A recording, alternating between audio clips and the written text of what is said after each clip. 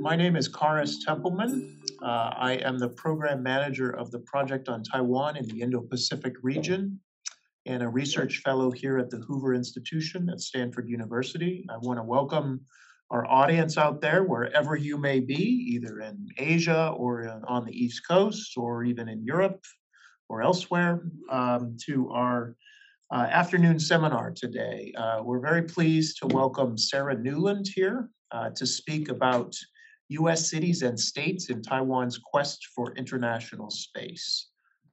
Before I give her a further introduction, I do want to note we have one more event in our winter quarter speaker series. That will be on March 3rd at noon. Caitlin Talmadge will be speaking for our project. Sarah Newland is an assistant professor of government at Smith College.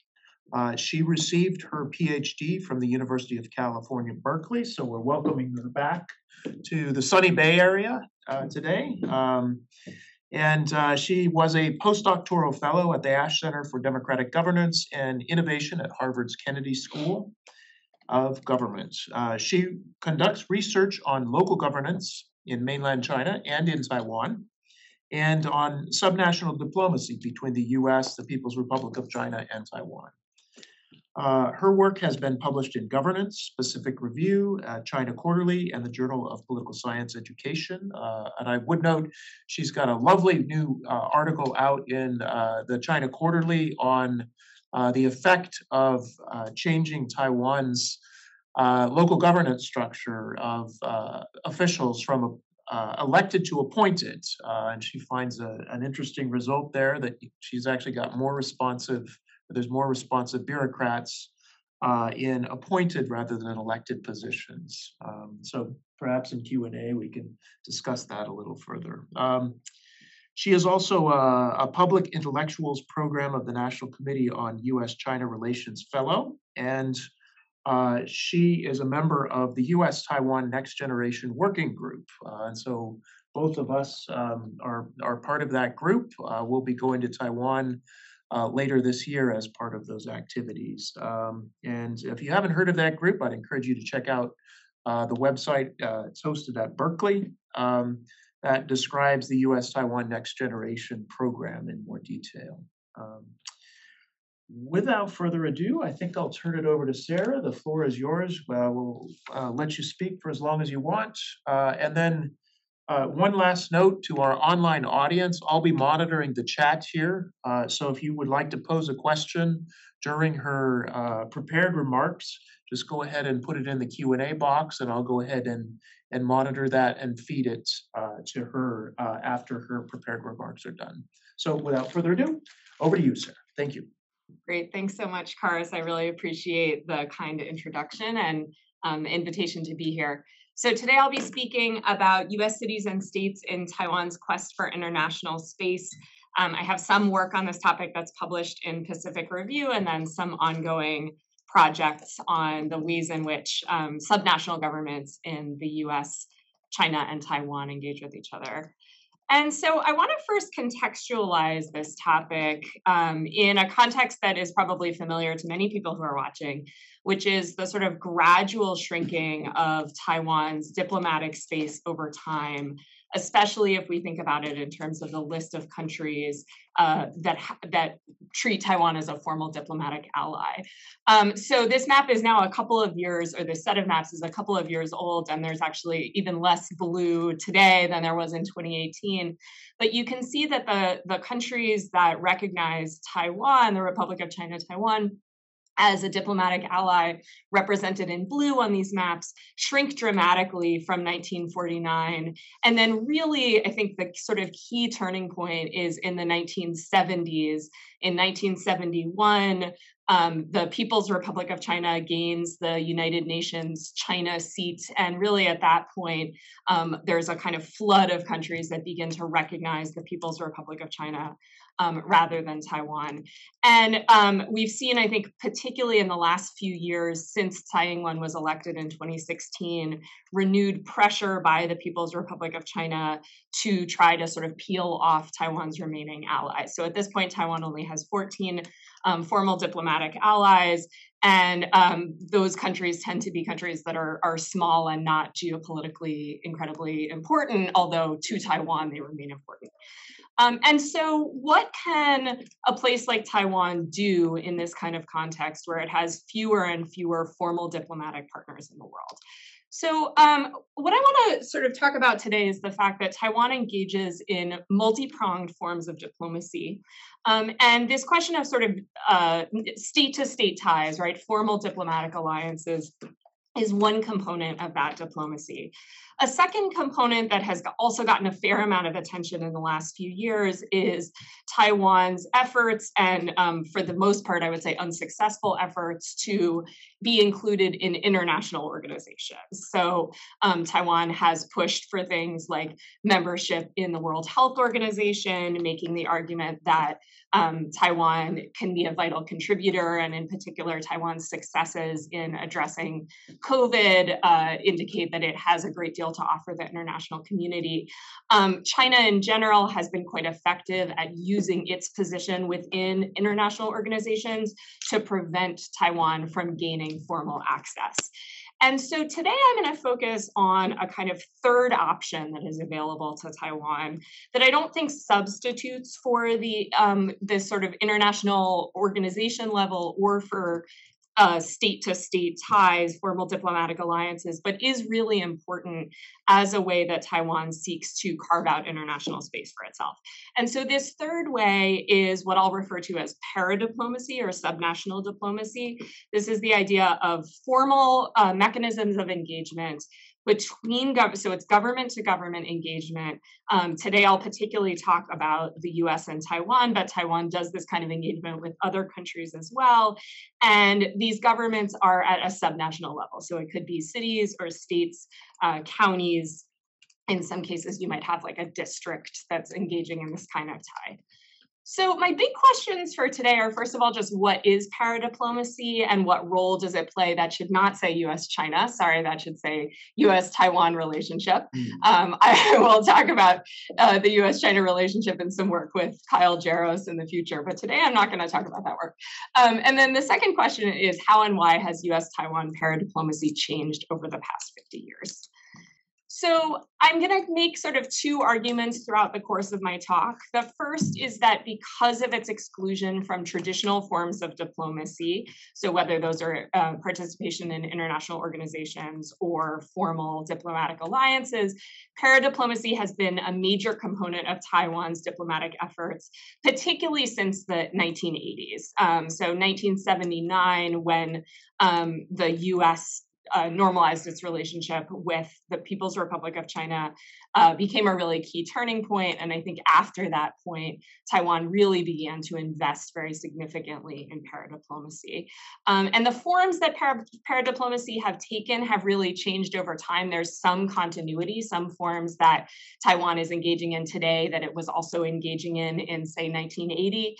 But there have been new forms that have evolved with the sort of evolution of the international order and of things like communications technologies.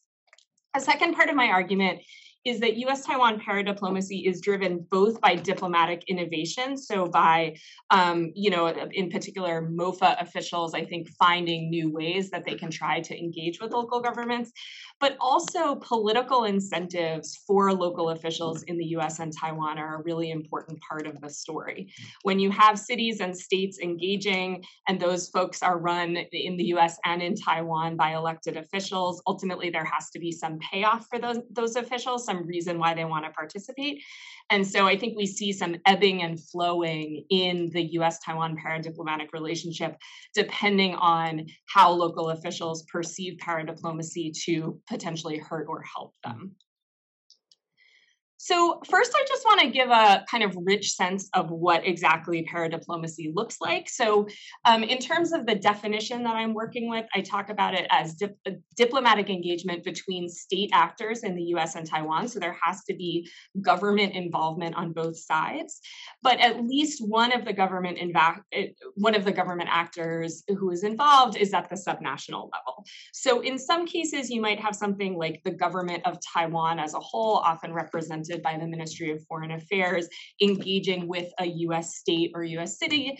In other cases, you have ties between cities on both sides, as in the case of a sister city relationship. But there has to be at least some component of subnational government.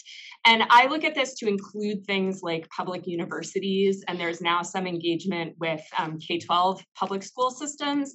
Because those are government funded, I treat those as an entity of the local government and consider those as examples of paradiplomacy.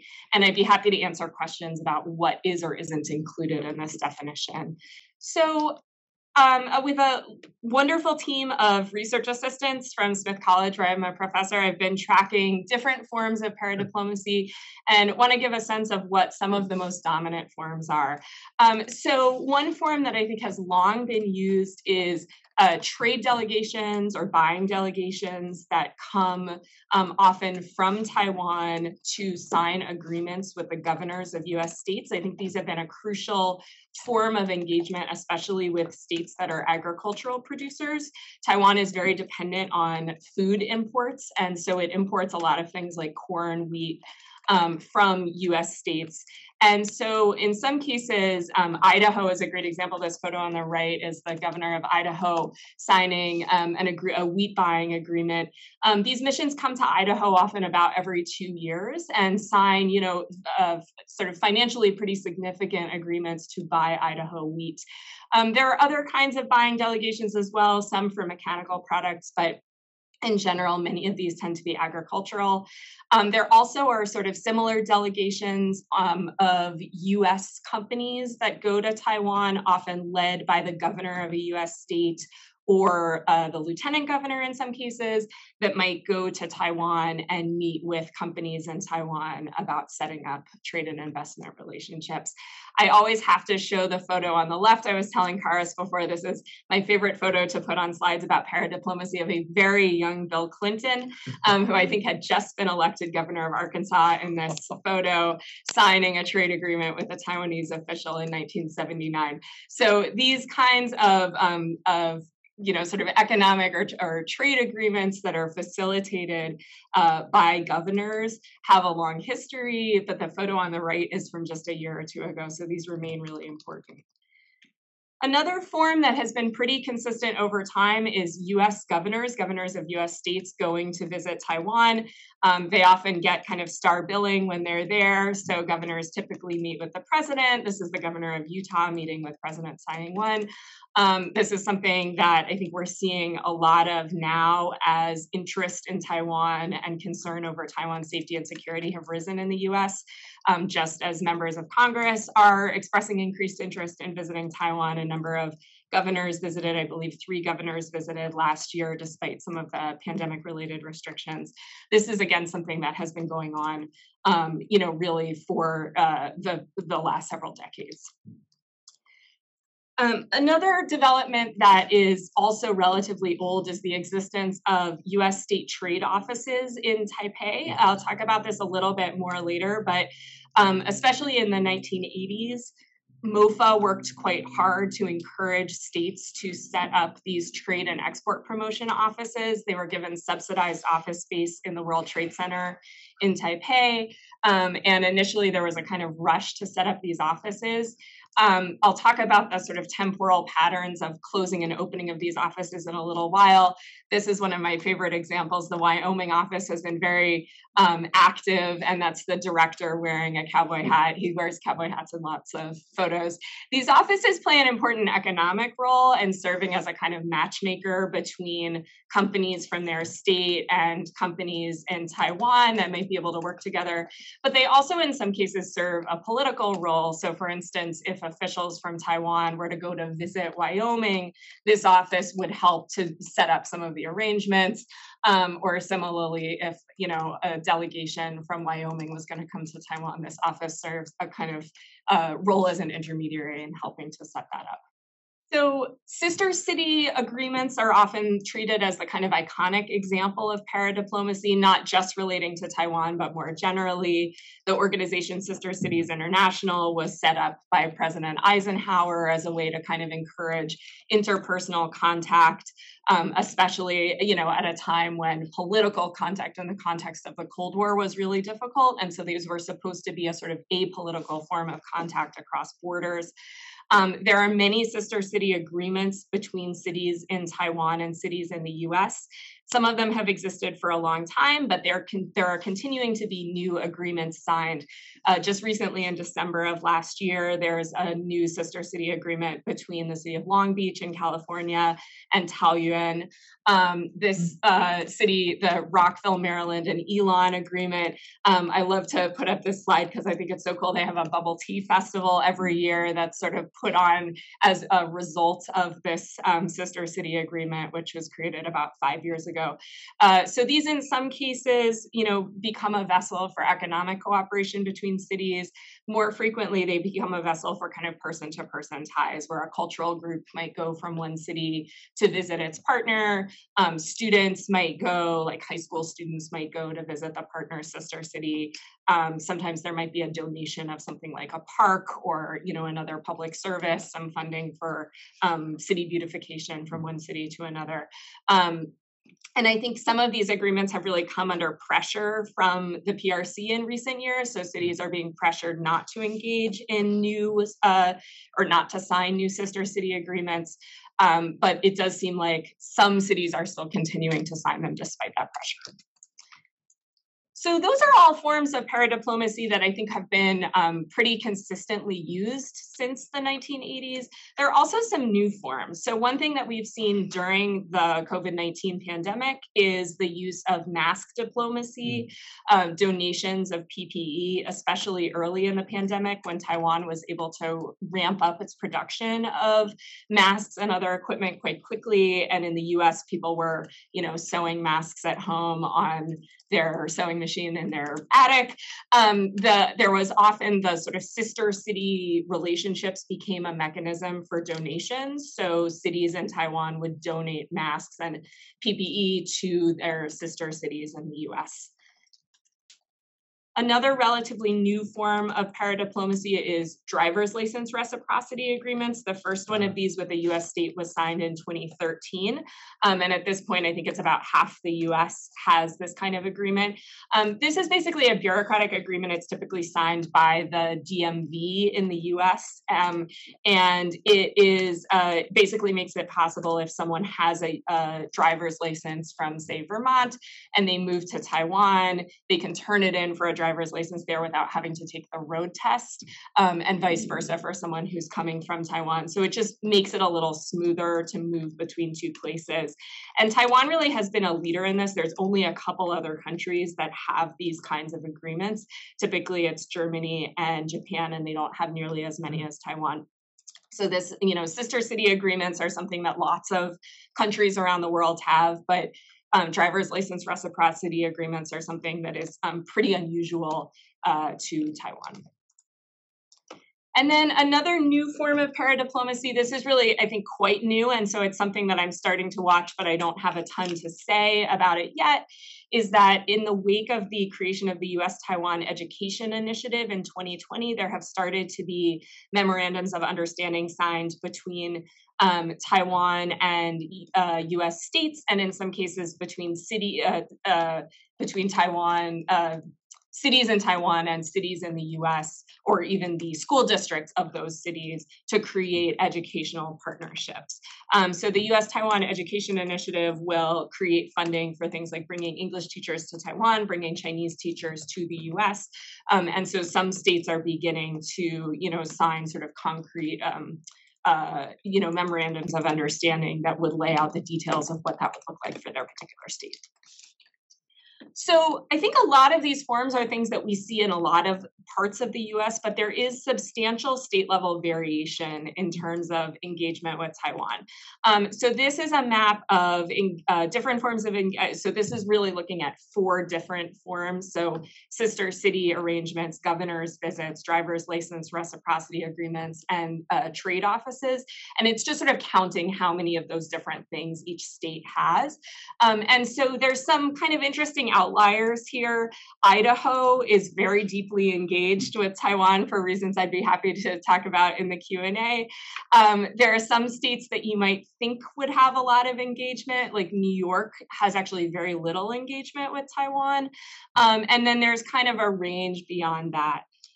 What I want to focus on a little bit more today is that there's substantial variation over time as well. I apologize for how tiny the labels on these are, but what I want to show you in these graphs is that these are basically graphing instances of those 4 types of paradiplomacy that I mentioned before, beginning in 1980 and going through early 2021. And I think there are a couple of things to sort of notice here. One is that there's a big spike in nearly all of these in the 1980s and early 1990s. That really is kind of the golden age of paradiplomacy between the US and Taiwan.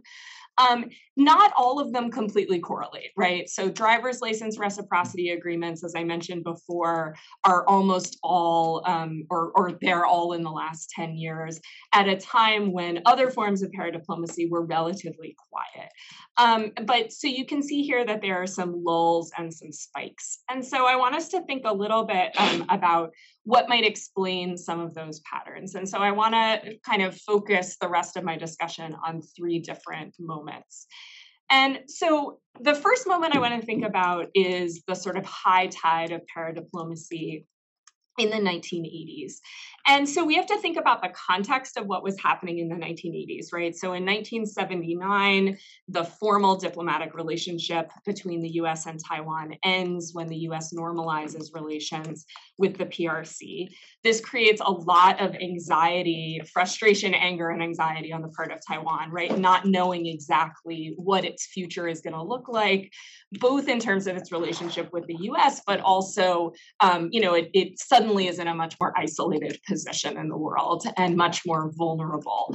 And so Taiwan's Ministry of Foreign Affairs really begins to very aggressively promote subnational engagement as a way of maintaining ties to the US when those national level ties are no longer possible. And so MOFA begins to use paradiplomacy to try to forge kind of enduring relationships with city and state level policymakers. And I think they try to do this in a couple of different ways. So one thing that I think they did quite effectively was to try to identify politicians who are relatively low-level politicians, but seem likely to move up in the political hierarchy and foster like Bill Clinton. And foster strong relationships. Yes. So Bill Clinton, I would say, is actually maybe not a super successful story of that, but I think he's a great example. So there are a number of politicians who, when they were in positions like being the governor of a relatively small state, so someone who probably would be ignored by most countries in the world, got a lot of attention from Taiwan, took many trips to Taiwan. And then in some cases, those folks then went on to become senators and people of influence in Washington. And I think the hope was that they would develop a sort of pro-Taiwan sensibility and bring it with them. And so the example that I tend to talk about as a success story is actually not Bill Clinton, but Jay Rockefeller from West Virginia. So Jay Rockefeller was the governor of West Virginia. He made lots of trips to Taiwan. He had a close relationship with policymakers from Taiwan. There were some major Taiwanese investments that were in West Virginia. And so then Jay Rockefeller, he eventually went and opened West Virginia's trade office in Taiwan. He later is elected to the Senate, and once he's in the Senate, he's one of the founding members of the Senate Taiwan Caucus. And so he's someone who I think really had this, by the time he got to a position in Washington, he had many years of contact with Taiwanese business and the political community, and had developed quite a sort of pro-Taiwan sensibility. And then that was reflected in the policy choices that he made. I think a second way that MOFA tried to use paradiplomacy during this period was to create a sort of virtuous cycle where one form of engagement would then spur other forms of engagement. And so in some cases, this was done, I think, with pretty explicit use of incentives for states to engage in paradiplomacy. So I'll give you one concrete example. So I mentioned before that MOFA created incentives or made it easy for states to set up trade offices in Taiwan. And this was really the period when many states were beginning to set up those trade offices. So one way that MOFA made that possible was by highly subsidizing the office space. And in some cases, helping with things like staffing. And so states were not footing the full bill. It was very cheap for them to set up a state trade promotion office in Taiwan. However, in order to qualify for those benefits, states needed to have a sister state relationship with Taiwan. So what you saw was this flood of states signing sister state relationships with, at that point, Taiwan province. And then once they had that sister state relationship, then they were eligible for the subsidized office space. Then states that have that office space, that trade office in Taiwan, also became the states that were visited more frequently by the buying delegations, trade delegations that would come from Taiwan to buy stuff from the US, right? And so you wind up with this one form of paradiplomacy leading to other forms of paradiplomacy, and in some cases leading to really very frequent contact between officials from a particular state and officials in Taiwan. I think Idaho is a great example of this, where in some cases you have nearly yearly contact with people at the governor level in Idaho and officials from Taiwan. And that, I think, is the kind of regular sustained contact that Taiwan was afraid it was going to lose when it lost the formal diplomatic relationship with the US in 1979. So I think it's easy to understand why it made sense from the Taiwanese perspective to make these investments at a time when Taiwan was very isolated and vulnerable. But then there's also this question of what was in it for the US, right? Why did US politicians want to, sort of or agree to these forms of engagement?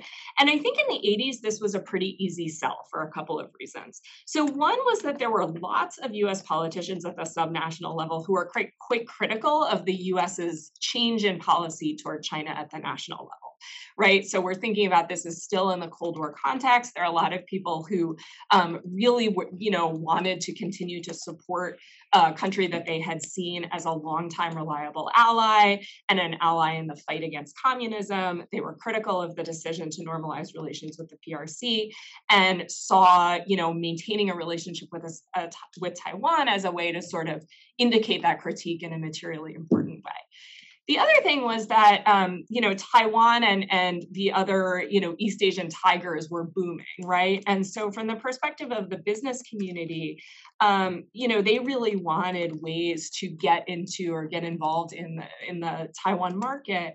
And so setting up a trade office, especially if it's heavily subsidized by MOFA, is a very easy sell, right? Businesses want that access to Taiwan, and governors could say, look, we're providing that for you by opening this trade office. State legislators also could kind of take credit for it because those offices tended to be, in some cases, they're voted on, but also they're funded partly through, a budget that gets voted on by the state legislature. And so this was an easy thing that officials could then claim credit for. I think the mood shifts substantially over time. And so you wind up with quite a different situation in the 2000s. And I would say really like the kind of early part of the 2000s. Through about 2010. This is a period that I think is a relative low point in Taiwan's paradiplomacy for a few different reasons. And you can kind of see it. So this graph here is, again, apologies for the tiny labels. This is a graph of the state trade offices in Taiwan that are open at any given point. And so you can see that The first offices begin to open in 1987. That's the sort of left-hand side of the x-axis.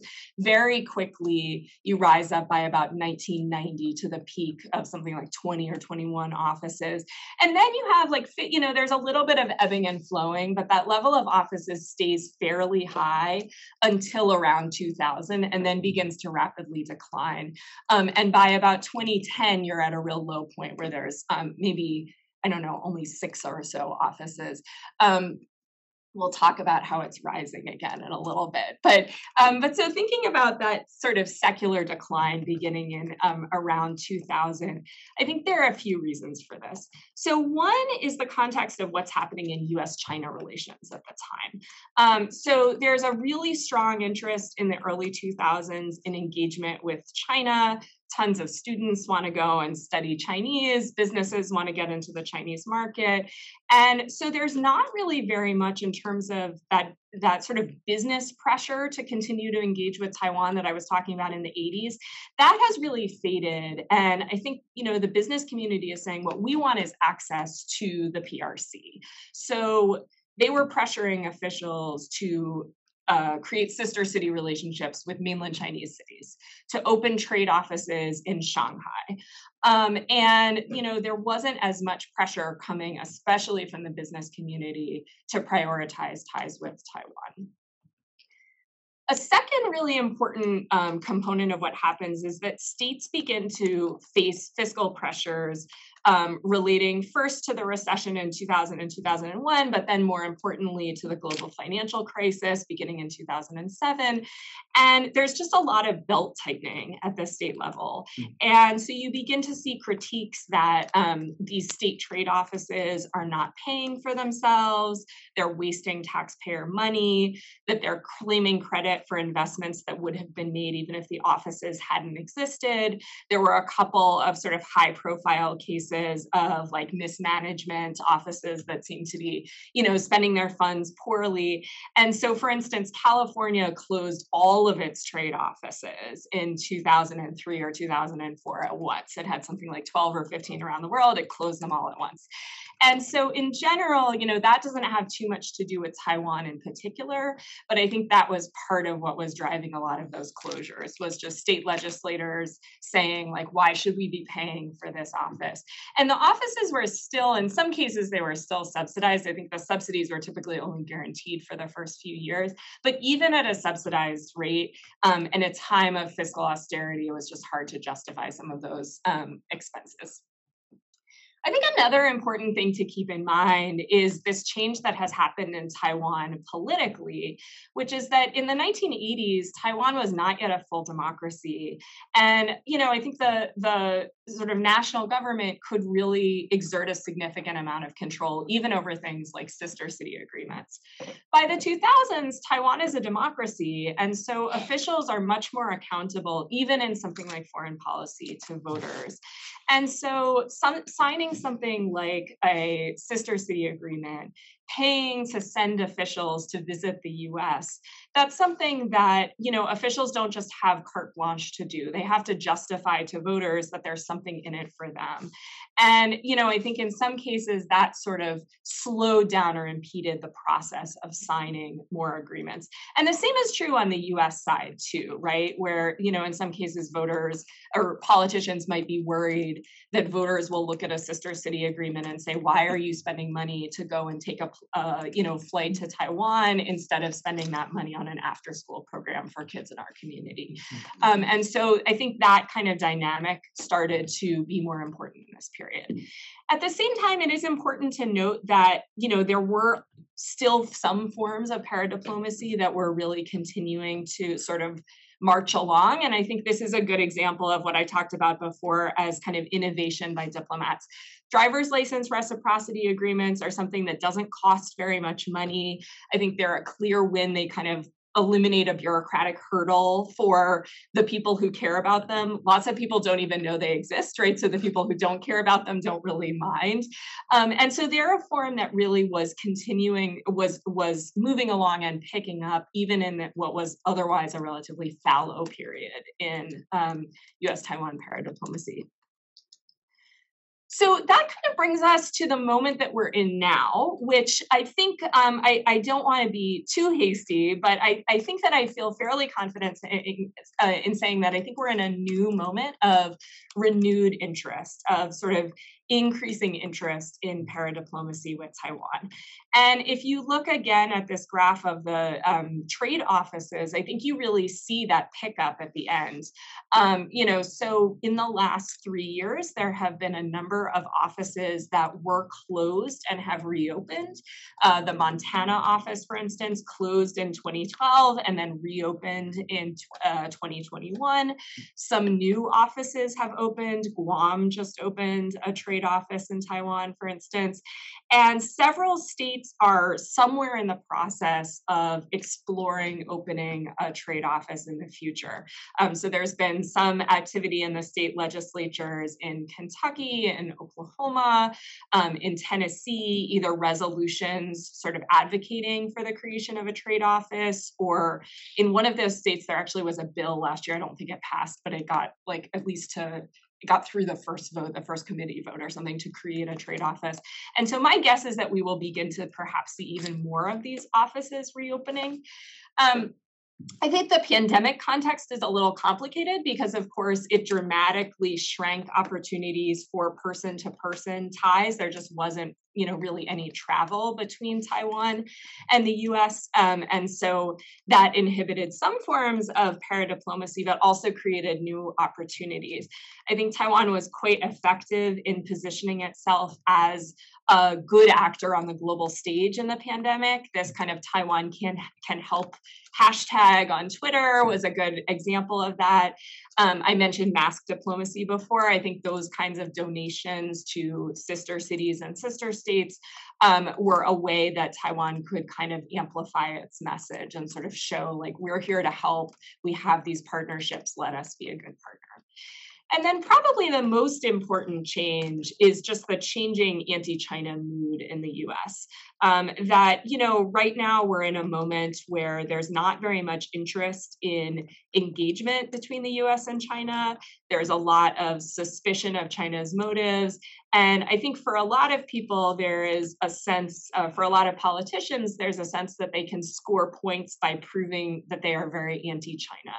And so I think that those things have combined to create electoral incentives for American politicians to engage with Taiwan. So for instance, when you see governors, members of Congress kind of lining up to visit Taiwan, in some cases, I think those forms of engagement are because they really do deeply care about Taiwan. And in other cases, I think they're a kind of performative way to show that they are anti-China by showing that they are pro-Taiwan. And so, my expectation is that we will continue to see state governors, for instance, wanting to go and visit. I think the other thing is that as the mood toward China and the US has soured, that has created some new opportunities for Taiwan to kind of insert itself into this space and for that kind of innovation to happen quickly. And I think the educational space is a great example of this.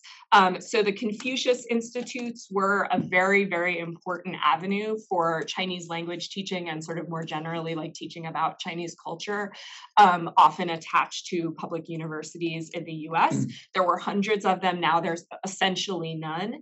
And so I think that Taiwan is beginning, although it's in the very early stages of this, to kind of move into this space with some of the educational MOUs that it's signing.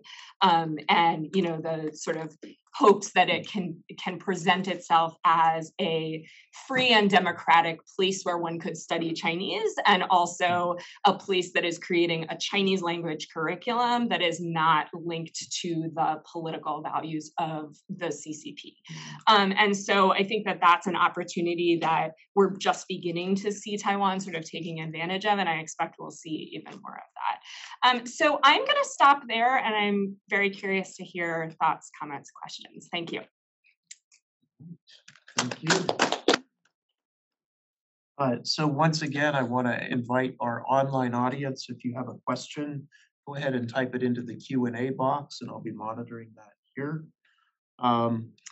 As the moderator here, I wanted to take the prerogative to ask the first question, and there's a lot about Taiwan here, but kind of looming in the background, unspoken, is the PRC reaction to all of this activity. And so I wonder if that part of the equation, if that variable has changed a lot over time, and whether you see in certain periods, like say 2008 to 2016, a willingness on the PRC side to kind of turn a blind eye to this stuff, or even maybe to encourage or cooperate with the Taiwan side on this, and whether if there's an administration in Taipei that Beijing doesn't like, whether they single out states for punishment or try to intervene in certain ways. Yeah, it's a really great question. It's something that I write about a little bit in the Pacific Review paper on this topic. So I would say that I have not identified a clear temporal pattern. I think that there have been isolated instances for the whole time that Taiwan has been engaging in this kind of paradiplomacy of very, very forceful reactions from the PRC, and then other instances in which there's no reaction. And it's a little bit hard to predict which ones are going to wind up being the thing that gets a big reaction. So, the governor of Mississippi went to Taiwan a few years ago and was threatened by the PRC that like Chinese investment was all going to get pulled out of Mississippi, right? Other governors go, and as far as I've heard, they have not gotten similar threats. And I actually think we're in a moment when a lot of politicians like to tell people when China yells at them, right? And so I don't think that they're hiding it. Like I think that just for whatever reason that Mississippi visit got a more vociferous reaction. I talked to officials from two cities that had signed sister city or friendship city agreements with cities in Taiwan within the course of a couple of years. One said that there was zero critical reaction from the PRC, and the other had like there was an enormous blow up and, angry letters, calls, knocks on the door. And so I think that there's a real range. My sense is that it's very important to pay attention to the incentives for individual politicians and bureaucrats, right? And so I think that just as I was saying, mayors or governors, they're thinking about their electoral incentives. I think that's true for people who are on the Ministry of Foreign Affairs staff, the consular staff for Chinese consulates, right? And I think, some people feel like if they don't throw a big stink, right? Anytime the word Taiwan is mentioned, like they're putting their own career at risk, right? They're going to get in trouble for not having been sufficiently nationalistic or sufficiently like pro-China, anti-Taiwan. And then other people maybe interpret their brief differently and they don't feel like they need to throw that big a stink. So, I do think occasionally you sort of read news stories.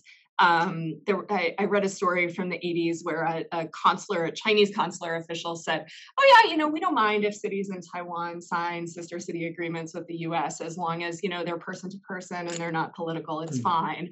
And then obviously there are some, sister city arrangements that wind up getting these like huge angry critiques from Chinese officials. So, I think it would be, I would love to know if there is a sort of underlying pattern there, but I have not seen one. I think it's pretty, sort of maybe not random, but lots of variation over time. Yeah. Okay. Great. Questions from our in-person audience? Yes, we've got a lot. Okay, we'll start with Max. Thank you so much for the talk. I was wondering towards whether this model of subnational diplomacy between the US and Taiwan has been implemented or tried with other countries besides the US. I'm thinking in particular in, say, Europe or East Asia, if we're talking about, say, South Korea or Japan. There's a lot of conversations going on about Japan and Taiwan's relationship, and then whether Taiwan sees this paradiplomacy model as a viable model for extending to other countries in, say, East Asia or Yeah, it's a great question. So there's a real range in terms of the degree to which different countries empower local governments to engage in foreign affairs. So in general, I think this model is a more viable model for engagement in countries with federal systems, right, where local governments tend to be much more empowered. And so a lot of countries in Asia have unitary systems, and so there's just not that much room for engagement with local governments.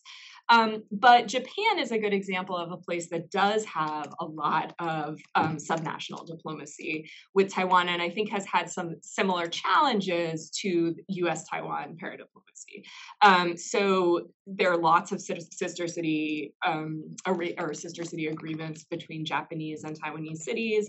In some cases, Japanese cities that have signed that kind of agreement have been punished in some way by Chinese officials who've like threatened to cancel, a sister city agreement with a Chinese city or things like that.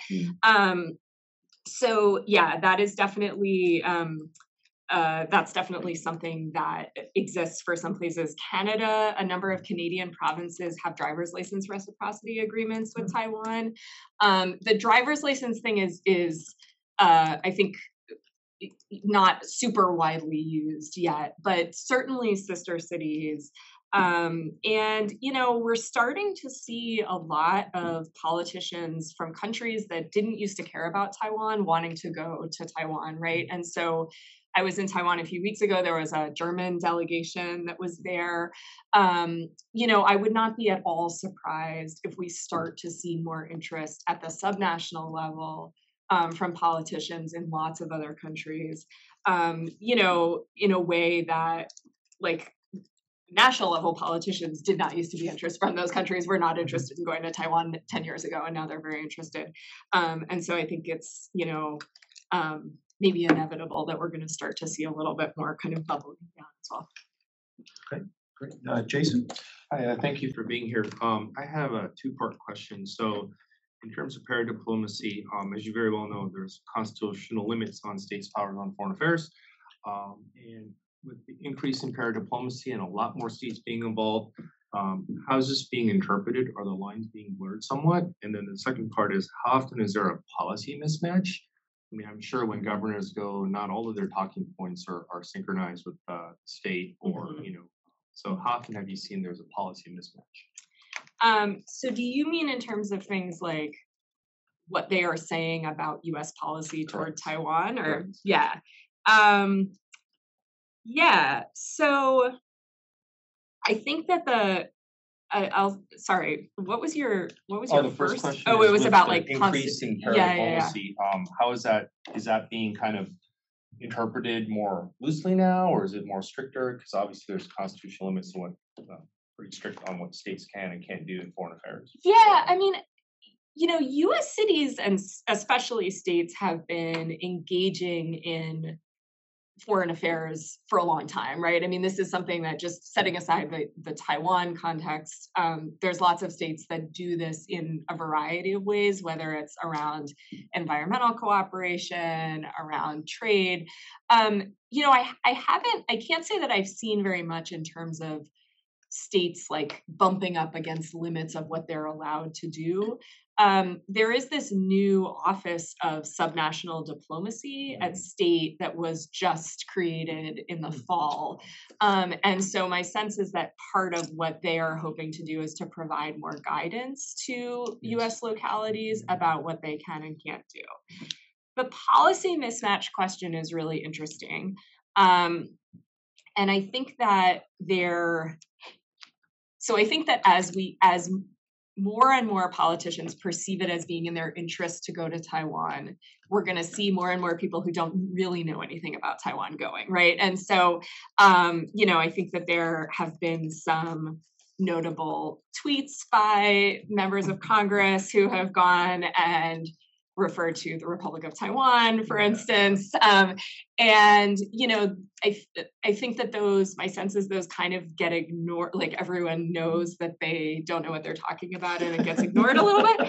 I do think that there's one area of real concern, which is that in the sister city agreements, when US cities sign a sister city agreement with a city in the PRC, they are often asked to include language that sort of reflects China's one China principle. And especially smaller cities, like they don't have a dedicated international affairs staff.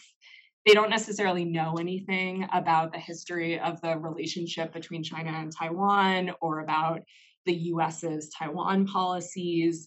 And so, there have been some cities where someone has kind of signed on to an agreement, and then there's been a controversy where, the city council holds up the agreement that the mayor signed on to and said, what on earth did you just sign? Or where, a city will have a sister city arrangement with a city in the PRC, and then we'll try to create a sister city arrangement with a city in Taiwan. And Chinese consular officials come calling and they say, you're violating our agreement because you said that there's only one China and Taiwan is part of China. And so, my sense is that this is something that probably that Office of Subnational Diplomacy needs to work on, is to just sort of get a little bit more knowledge and education out there. But yeah, I do think that those policy mismatches, especially at the city level, happen a lot. States have a pretty sophisticated, within the sort of trade and economic development arm of the state government, there often is a pretty sophisticated apparatus for dealing with international policy. And my experience in conducting interviews has been that the folks who are working on trade promotion in Asia at the state level often are quite knowledgeable. They understand Taiwan, they understand what's complicated about engaging with Taiwan and the potential minefields around US policy toward Taiwan. I think they understand that pretty well. But at the city level, I think understandably the level of knowledge and experience is lower, and there have been definitely some blow-ups and huge problems. Yeah. Okay. William? Hi, thank you so much for coming. I was sort of curious about the distribution of these so-called rising stars and people that actually that Taiwan is successfully creating these sister relationships with. The sort of general narrative that you see for domestic politics in the US is that one of the most bipartisan things is that our elected officials are very anti-China, and thereby you could say maybe pro-Taiwan. And so in terms of these sort of rising stars and where you see a lot of these successful examples, do you notice any big differences in terms of what political party they might belong to? I have some ideas just looking at, the examples that you've given. And if so, do you think there's some kind of reasoning behind this? Yeah, I guess I would say, I think Taiwan tries to foster relationships with lots of politicians at the local level, right? So one example is the Taiwanese government brings over members of state legislatures on, these sort of visit tours where they learn about Taiwan, they meet with lots of people. There are lots of countries that encourage, governors to visit, or might encourage US senators to visit, right? But to target down to the state legislative level of, Rhode Island, right? These tiny US states, that's something that is pretty distinctive to Taiwan. And so I don't think that they're just targeting Republicans or just targeting Democrats. I think they're trying to foster relationships with lots of politicians. And then, I think someone like Bill Clinton, my guess is it was clear that he was a talented person and was gonna do well in politics if he didn't get in his own way. Pretty early on, right? And so, I'm sure that there are particular efforts around people like Bill Clinton, who then, he went to Taiwan many, many times. But yeah, I think that there are, at this point, it's true, there are strong relationships between Taiwan and Republicans and Democrats. Historically, that wasn't quite as true, right? I think the sort of anti-communist bent of the Republican Party meant that that was an important support base for Taiwan during the Cold War. But yeah, now I think it's much more bipartisan, and I don't have firm data, but my guess is that those are relationships that the Taiwanese government is trying to build kind of across the political spectrum. Great. I have a couple questions from our online audience. And again, for those watching online, I encourage you to type your question into the Q&A box here. One is, let me summarize it as non-governmental organizations in Taiwan. So civil society groups, maybe religious organizations. Do they play an important part in this sort of paradiplomacy, or are they not really part of the story? Yeah, I would say that they're not really part of this story. I mean, in part, this is about the data that I'm focusing on, right? Mhm. So I'm looking specifically at sort of government to government ties. Um, there has been more room. So in the U.S. Um, I think groups like civil society groups have played an important role, especially in pushing for sister city Mm. arrangements. So in some cases, it's been driven by like a Taiwanese heritage community has created a sister city association that's a nonprofit organization that has tried to do the legwork of creating an creating a sister city agreement in partnership with the city government. And my sense is that there isn't as much of a tradition of those kinds of organizations in Taiwan, and so as a result, like they're not playing the same role. That those efforts to create sister city relationships are really primarily being led there by the city council or the mayor's office. Um, and things like an environmental NGO or things like that, they're not really part of the story. I mean, I think those are a very important potential site of collaboration and communication between the US and Taiwan. But it's just a little bit of like a different mechanism than what I'm looking at in this project. Related to that, business groups, there's a big push now to attract Taiwanese investment in the semiconductor industry in this country. Yeah. And that's something that state politicians love to talk about. They trumpet to their voters that they brought all this investment in. To what extent do you see that? Well, I'm curious, a variation over time too. Is that a new thing, or has that been part of the picture the whole time? Yeah, I think that is. I think that's been an important part of the picture all along.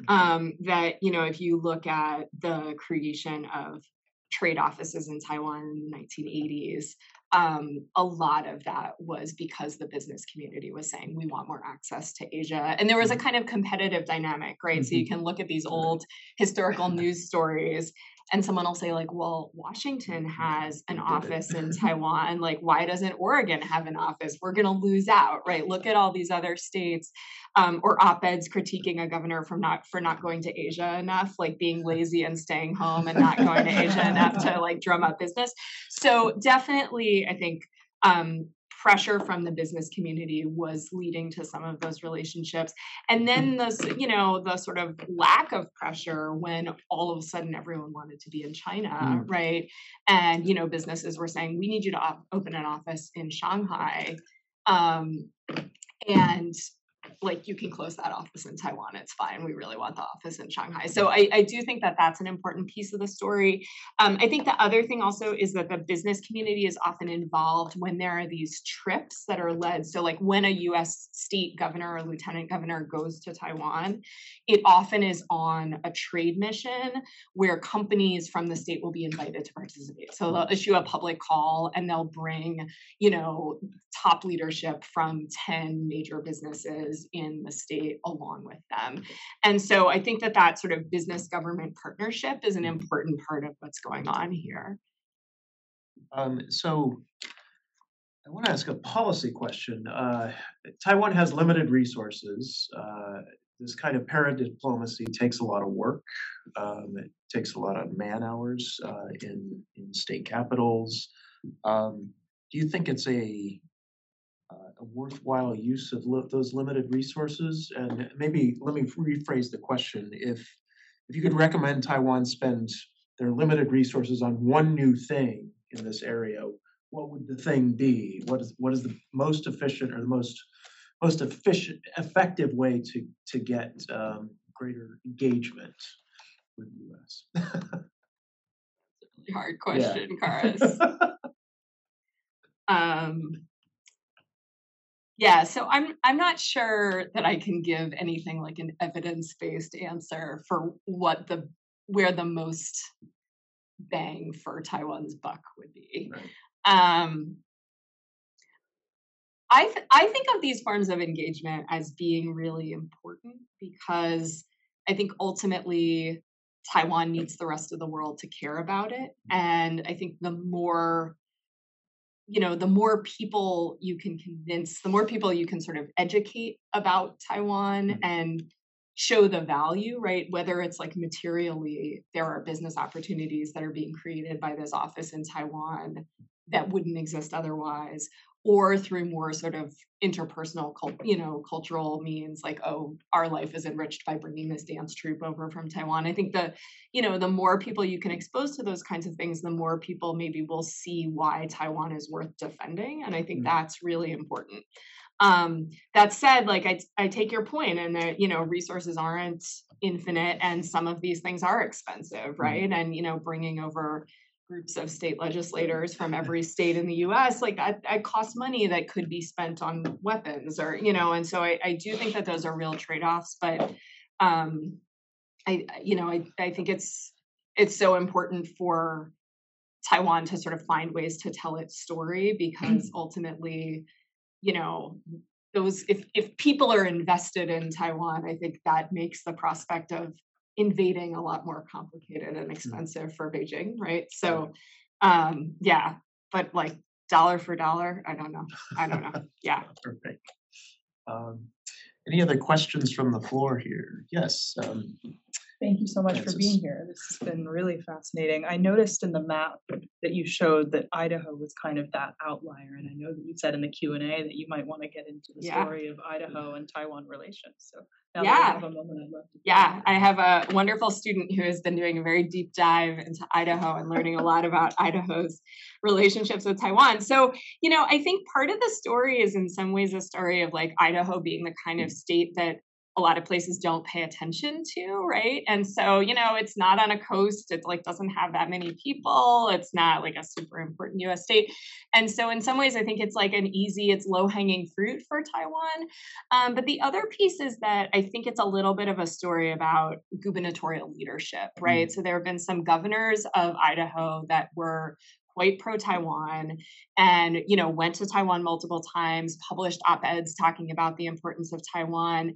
And then, I mentioned at the beginning this sort of cascading, like one form of paradiplomacy begetting another. I think those gubernatorial relationships then became the basis for these very regular buying missions, agricultural buying missions. So, Taiwan buys a ton of wheat from Idaho. Basically, every 2 years, there's a new agreement to buy more wheat. And so I think part of that is just Idaho grows a bunch of wheat, but it can't fully be explained by that. There's lots of other states that grow a lot of wheat too. And so I think part of it is just this sort of leadership and support by particular governors saying, like, this is important, laying the groundwork, creating those relationships that then make it easy to kind of go back over and over. The other thing is Idaho has a very active trade office in Taiwan. It's had one that's longstanding, and so I think that also has played a kind of important role. Interesting. I'm curious about religious organizations that do missions in Taiwan and whether that has affected which states get involved. Yeah. Because you had Idaho up there, and my first thought was, well, that's Mormon missionaries. Mormons, yeah. But then I looked at Utah. Utah's not and it's as not. active. And so, what's going on? Yeah, that's a great question. And honestly, it's something I haven't looked at all. So it's something that I wish I had something to say about, because it is very interesting. And certainly that could be playing an important role in sort of person-to-person forms of contact that I'm not picking up in this project. But yeah, I'll have to think about that more. Yeah. Food for thought. Yeah. Okay, we'll take one last question. I wanted to bring up universities for a second. Yeah. Because you brought up paradiplomatic engagement between actors. You brought up one of those could be public universities. Yes.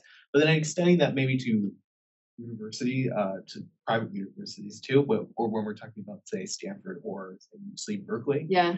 How do you see greater engagement between, say, Taiwanese universities and US universities over time, especially since the 1980s? We can talk more about recent developments, say, like Harvard's Taipei Academy since 2021. And also, do you see those relationships going somewhere specific in the next few years or decades? Yeah.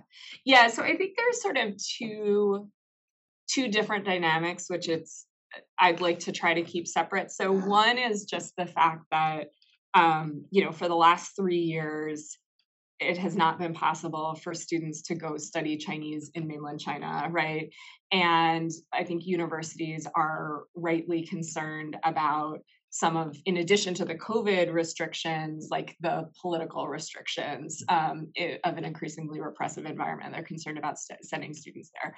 And so it makes sense to me that there has been a movement, like there's dramatic increases in interest in studying Chinese in Taiwan, right? Lots of the students who would have gone to study in Beijing now are moving. The Harvard program that you referenced has moved to Taiwan. And, I think that my expectation is like there's going to continue to be students who are interested in going to Taiwan. My sense is the Fulbright applications to Taiwan have dramatically increased. Lots of evidence that in lots of different ways, some portion of the student interest in studying in China has now shifted to Taiwan. Maybe it'll shift back now that the zero COVID policies in China have been lifted. And, I think some of those study abroad programs will begin to open back up. But given the political mood in the US, I don't think all of it will shift back, right? I think that's a slightly separate question, though, than this question of paradiplomacy. So something like a private university like Harvard deciding to move its language program, I wouldn't consider that paradiplomacy. I definitely think it's an important thing to think about in terms of just the broader like US-China-Taiwan relationship. But yeah, I'm really most closely following the ways in which public universities are now beginning to create formalized programs with either universities in Taiwan or with the Taiwan Ministry of Education. This is not entirely new. So there are some funny examples. I'm blanking on which state it was. Maybe South Carolina used to have a program where Taiwanese students qualified for in-state tuition, even if they had not lived in Taiwan before. Is this right? Do you know? Yeah, I think Did they still valid, do yeah. that? Oh, really? Okay. Wow. Well, actually, I think many states offer that in-state tuition not for all Taiwanese, but at least for diplomats like us. Yeah. Okay, so that I think is separate, but yeah. So although that's something that's interesting, I didn't know about that. But yeah, so there were a couple states that it was like any Taiwanese student who went there could get the in-state tuition rate. My understanding is that those programs now have gone away, but so there have been these like one-off relationships before, and the obviously like Taiwanese students coming or Taiwanese teachers, Taiwanese language teachers coming to the US to teach Chinese, that's not new. And so, the education initiative that was signed in 2020, I think that's creating a framework for a new set of programs, but it will be building on other forms of educational cooperation between Taiwan and the US that did exist before. Right, great. So I am going to close off the session now. I want to remind you've been watching U.S. Cities and States and Taiwan's International Diplomacy. Our speaker, Sarah Newland, is an assistant professor at Smith College. We're very glad to have her with us in person here at the Hoover Institution today.